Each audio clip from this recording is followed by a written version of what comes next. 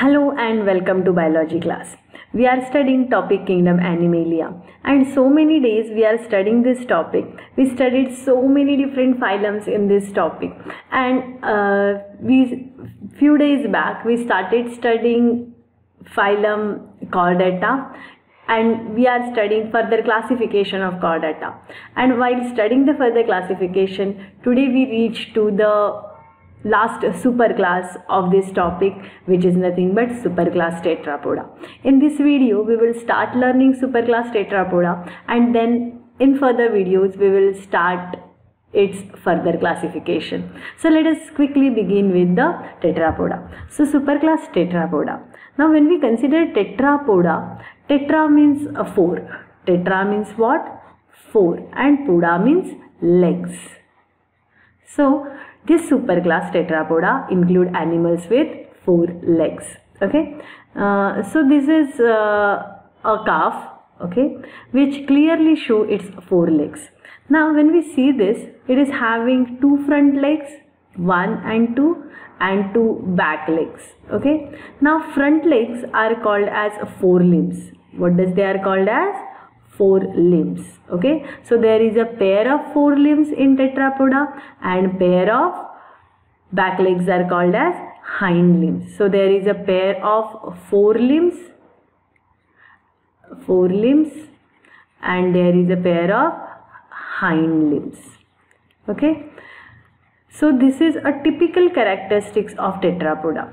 So all the animals which are included in the Tetrapoda are having 4 legs, 4 limbs. Okay, now but there are few exceptions. So let us study those exceptions and we'll go ahead. Now this is first exception, that is snake. Have you ever seen snake with legs? No, snake is not having legs. Still it is included in Tetrapoda. Why? See, snake is included in Tetrapoda because the ancestor of snakes were having legs. But as the snake is a fossorial animal, it is staying in burrows, it is modified. So legs were like, hindering them. Legs were reducing its resistance, and legs were not useful for snake. So during the evolution process, snake lost its legs. So ancestors were having legs, but right now today's snake is not having legs. Still it is included in Tetrapoda.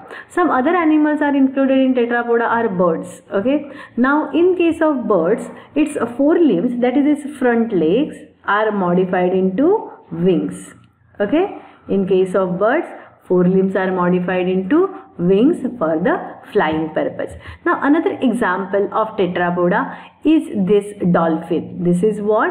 A picture of dolphin. Now when we consider dolphin, its 4 limbs are modified for the purpose of swimming. Okay, so basically it should have 4 limbs, and according to its function, according to the evolution of animal, the limbs are modified. Understanding? Now in case of many aquatic Tetrapoda, the hind limbs are not there. They are, just like snake, during the evolution process they are removed during evolution. Understanding? So this is all about the Tetrapoda general characteristic. So let us go ahead and study classification of Tetrapoda. Now when we consider this Tetrapoda, this superclass Tetrapoda is divided into 4 different classes, and this classes is based on the what type of skin they are having. Remember the basis of classification, what type of skin they are having. On that basis Tetrapoda are divided into 4 different classes. So let us study that classification. Now see, Tetrapoda, the first class in the Tetrapoda is amphibians. Now amphibians, in this case, skin is very smooth and with mucus, slimy mucus.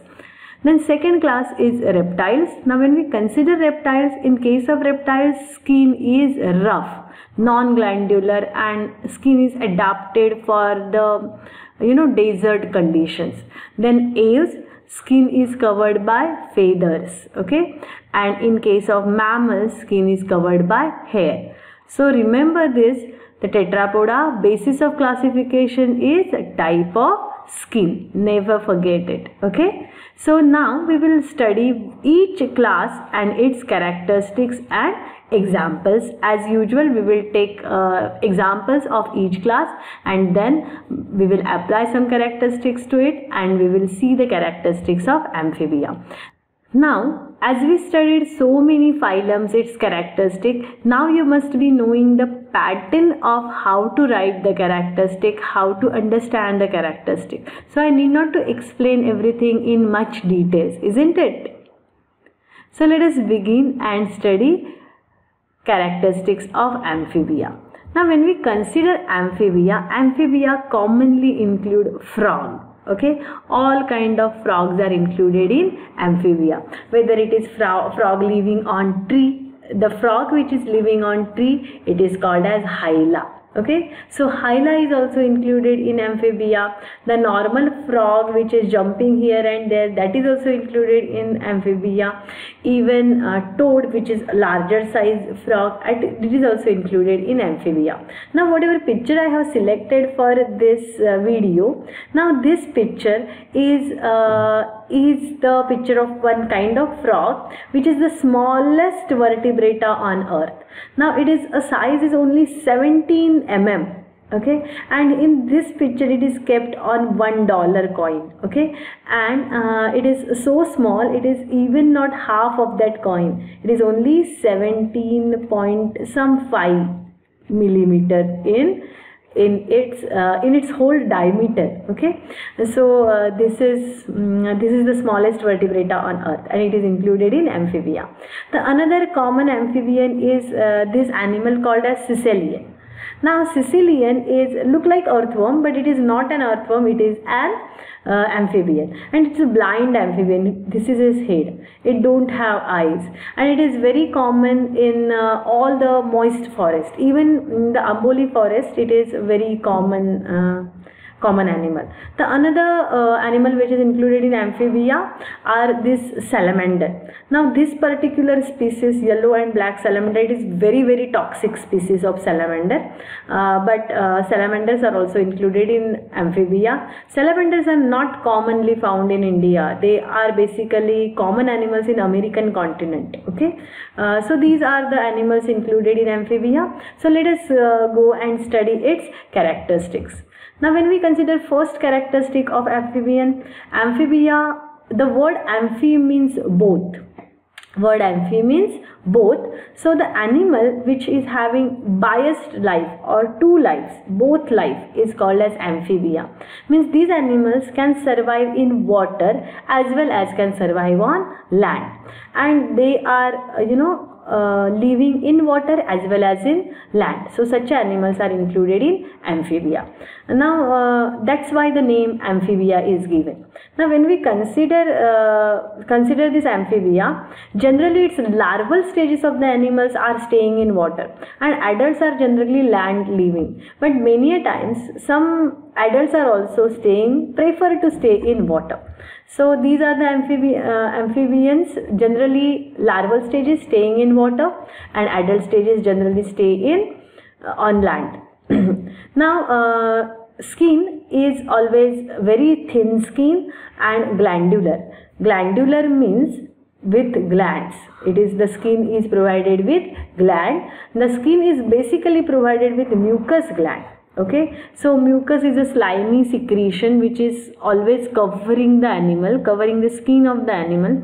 That's why these animals look shiny. Okay, all frogs are very shiny because of this mucus gland, and they try to keep their skin moist. Okay, and here the term vascular is given. Vascular means what? High blood supply. The skin is having very high blood supply. Now next thing is its limbs. Limbs means legs. So there are two pairs of limbs, forelimbs and hind limbs. Now when we consider all the limbs, in case of frog or in case of Hyla, they are pentadactyl. They are pentadactyl limbs. Now when I consider, its spelling is wrong, pentadactyl limbs. Now when I consider a pentadactyl means with 5 finger like things, okay, 5 digits, okay, we are also pentadactyl, we are having 5 digits. So likewise amphibians are also having 5 digits, okay. Now digits are either with nail or in some cases it is with claw, so it depends on the animal.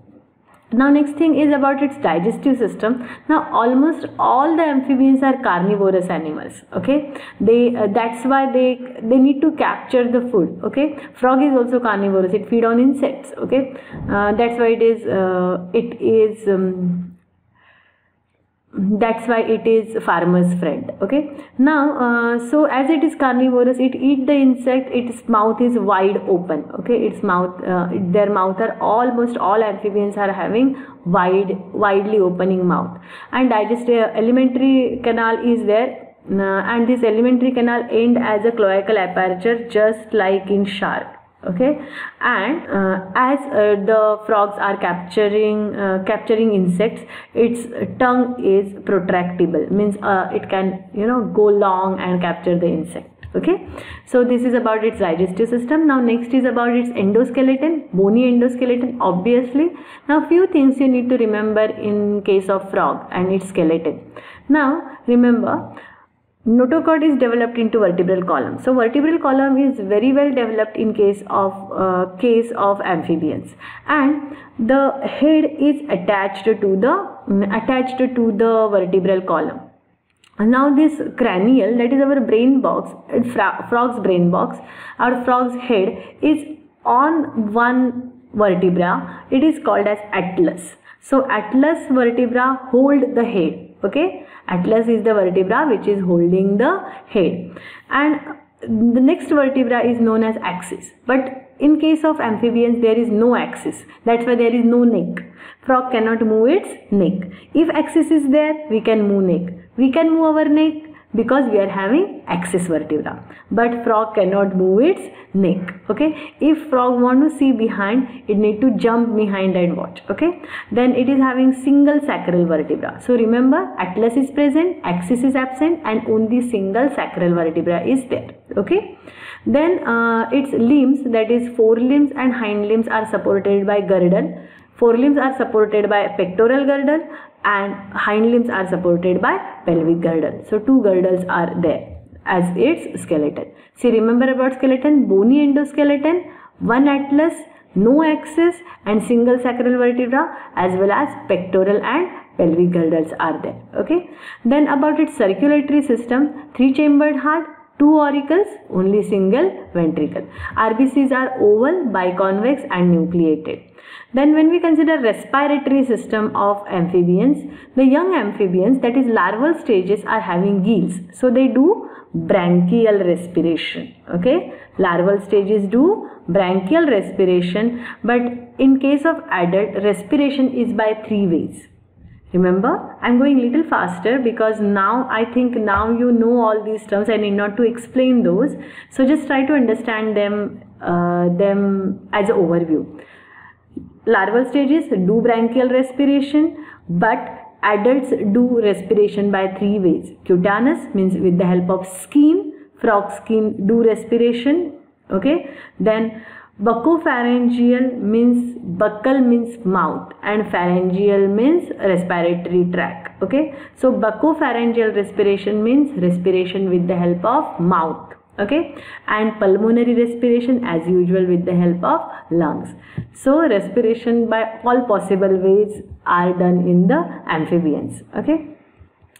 Now nervous system, there are 10 pairs of cranial nerves, and cerebellum, that is the main part of the brain, is not much developed, it is reduced. So amphibians are not very brainy, they are kind of dumb animals.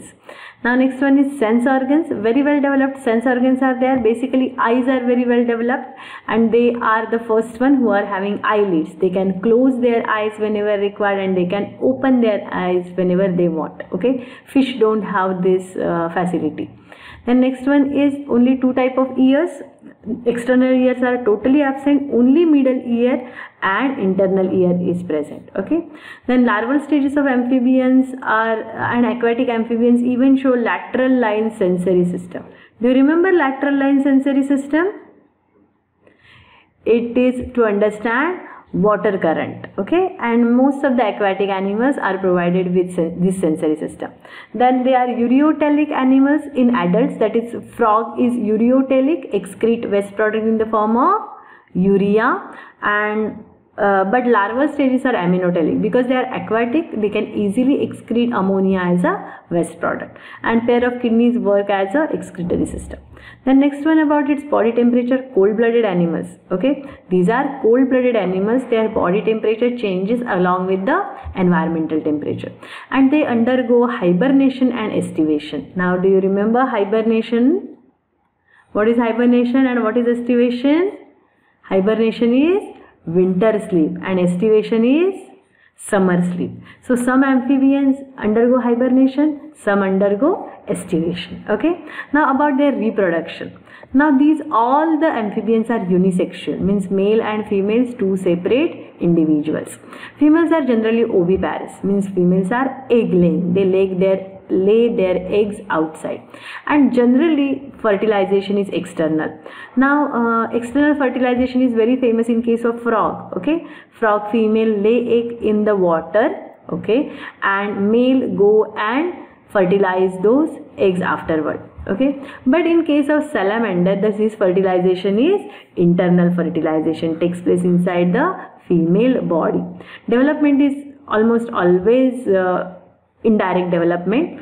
Amphibians are very well known for its indirect development. Now there are several larval stages are present. In case of frog, the larva is called as a tadpole, okay, it is a fish like larva, it is called as tadpole. And in case of salamander, the larva is called as axolotl larva, okay, and conversion of larval stages to adult stage is called as metamorphosis. So this is all about the different characteristics of amphibian. There are total 13 characteristics, and try to remember every one of them. So examples of toad, salamander, newt, then ichthyophis, etc. So this is all about amphibians, the first class of Tetrapoda. In next video we will see you with the next class in the Tetrapoda, that is reptiles. Till then, goodbye, take care.